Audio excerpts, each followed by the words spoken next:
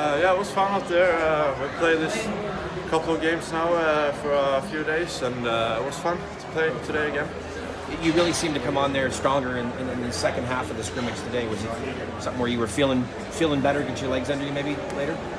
Yeah, I mean, I got used to it in the second period, and yeah, played with good players, and yeah, I think it was pretty happy. So it was fun out there tonight.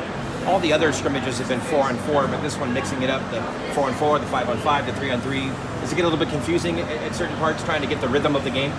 Yeah, I mean it's we'll play 5-on-5 for the most. I mean, usually in the games, but I think it's fun to with some variation and play 3-on-3 and 4-on-4 too. So I mean, it's yeah, it's really fun. What about the fans? You know, and how packed this place was tonight? A turn away, you know, standing room only type crowd. Were you guys prepared for that at all after what you've been seeing here all week during camp?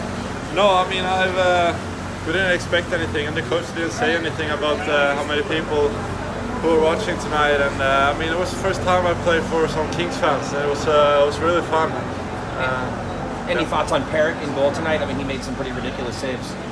Yeah, I mean, I was so impressive. I mean, I just didn't know how he could have saved that puck. But yeah, I mean, it's a really good goalie, and I think everyone is here. I'm really impressed about everyone. Have you noticed any difference in the level of players in competition this year compared to when you were here last year? Yeah, I mean, I've learned a little bit since I was here last year, and get used to the place. And I think it's a very professional facility we're in, and yeah, I think it's really fun, and I've become a good friend with the coaches too, and that makes it easier, and yeah, it's fun. During the season, you know, you're playing on the Olympic size ice. When you come over here, what's the difference for you adjusting to the NHL smaller width on the ice?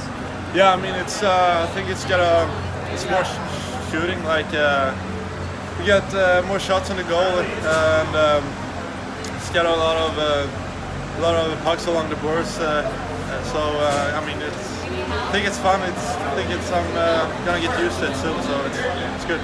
It's nice to have a scrimmage event like this where you can kind of take the tools that you've been learning all week during practices and apply them in more of a game setting.